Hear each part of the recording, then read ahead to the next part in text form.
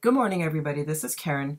This is a video to explain file types, how you can open them, how you can add files to your library and stuff like that. Mima in the Silhouette for Beginners group is having problems opening SVG files that she purchased from Miss Kate Cuttables. So I'm going to show you what it looks like for me on the Mac side and then what it looks like for me on the Windows side. On the Mac side, I already opened this file testing earlier.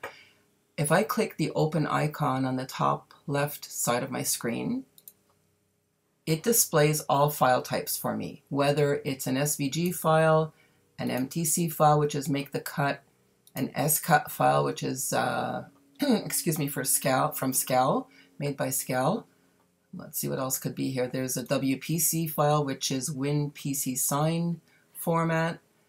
I'm sure if I had Adobe Illustrator files in here, they would show up as well. Just having a quick look. Cut, I believe, is the older version. Oh no, that's a Cricut file. So that's how it is when I look at this on the Mac side. So that's how I was able to open up the cat image, no problem. I just click the open folder and here's my image. So remember that when you open up SVG files, you may not, in fact, I'm pretty sure you're just not going to have cutting lines right away. You need to enable them. You need to go to your cut style window up at the top right side of your screen, click that button, have your image selected, and then click cut. And now you see this is not working. I'm wondering why. This image is not working. Oh, there it is. I don't know why. Every once in a while things don't seem to work. Click off the option, click it again, and then it's going to be fine. Now you can see that there's a bright red outline of my cat. So if I go on my Windows side, I've got Silhouette Studio installed here as well. Clicking the same open icon doesn't do the same thing. It only shows studio files. And if you look down here, files of type, it says studio. I need to click this down arrow to display all the other file types that it's able to open. And I can click all files, and then it shows me all the files that I've got there. Now I believe that this is also what I can use to display images. I'm just going to go to my Dropbox folder, screenshots. No. I guess I also need to click that down arrow button to display Jpeg files if I want to open them. There we go.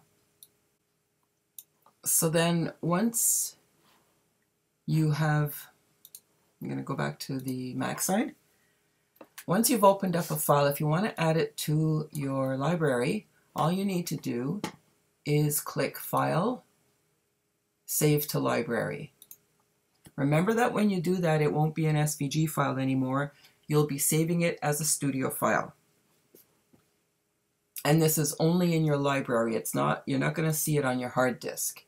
So I'm going to give it a file name of Black Cat. I'm going to add keywords.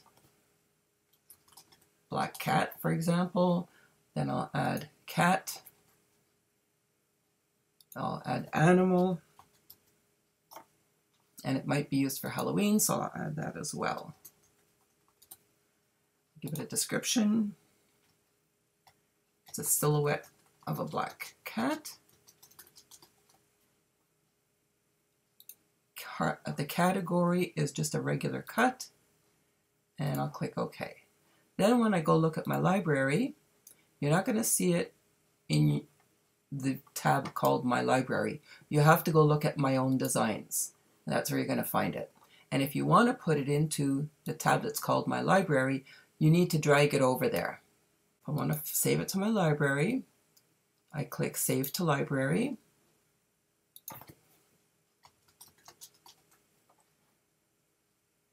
I'll add the same keywords over here.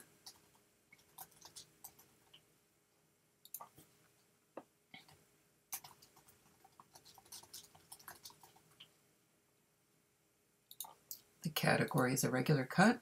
I'll click OK. And then when I go look at my library, in my own designs, I called the flower a black cat. Obviously, I wasn't paying attention to that. But now, if I go and look in my library and I search for black cat, it's going to show me my flower because I did that wrong.